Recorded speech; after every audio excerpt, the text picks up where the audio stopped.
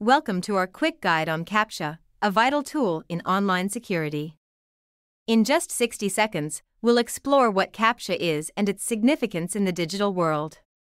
CAPTCHA stands for Completely Automated Public Turing Test to tell computers and humans apart. It's a type of challenge response test used in computing to determine whether the user is human or not. You've likely encountered CAPTCHAs when logging into websites, signing up for accounts, or making online purchases. These tests often involve deciphering distorted text, identifying objects in images, or solving simple puzzles. CAPTCHAs serve as a security measure to prevent spam and automated extraction of data by bots. They are crucial in protecting websites from brute force attacks and spam, and in safeguarding user data.